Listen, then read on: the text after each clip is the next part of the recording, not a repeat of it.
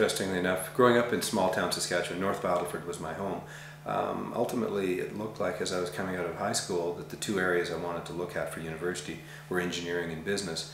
And it was almost a flip of a coin, but I think my mom, who had attended university, might have dated an engineer, so she kind of guided me towards engineering over business as a first degree. And my grandfather was a steam engineer, and so there was a bit of that talent pool lying in the family. So engineering became my first program, my first love, and ultimately I worked as an engineer for about 3-4 years at one of the big oil companies.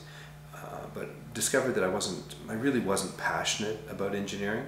I was passionate about business, and I'd been studying, for example, all through university. I'd been studying cover to cover the Financial Post, which at that time was only a twice-a-week publication. But I still remember it showing up, and I'd take that and I'd let the engineering stuff sit, and I would study cover to cover the Financial Post. And so I was kind of getting an education in terms of what the real world side of business was all about, to the extent that the press is accurate.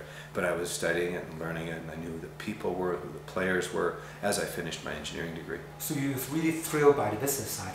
And I understand that you actually started a sort of an investment club in those times.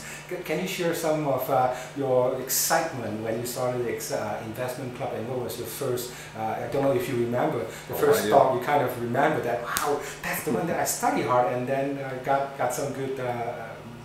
Well, there was, in fact, what happened was there was 9 of us, each put up $200, so we had $1,800, which, remember, minimum wage at that time was $1.65 or $1.95, so $200 from each of us was a fair bit of coin, and there was 9 of us who happened to all live at the residence, and a couple of engineers, a couple of commerce students, and we'd get together every couple of weeks and pretend that we knew what the stock market was all about. When was that? And that was in 1977, 78, 79, so right in 78, 79.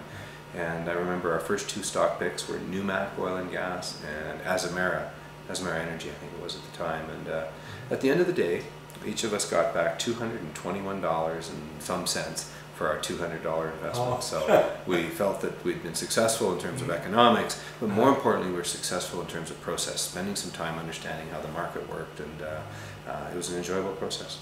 Yeah, learning about those companies, I suppose, and studying the financials of those companies. The first bite, you know, understanding how the stock market worked, realizing that you know, just the simplest things, buying and selling, paying a commission, starting to follow research, starting to understand you know, market trends. You know, that was early days, but it was a start.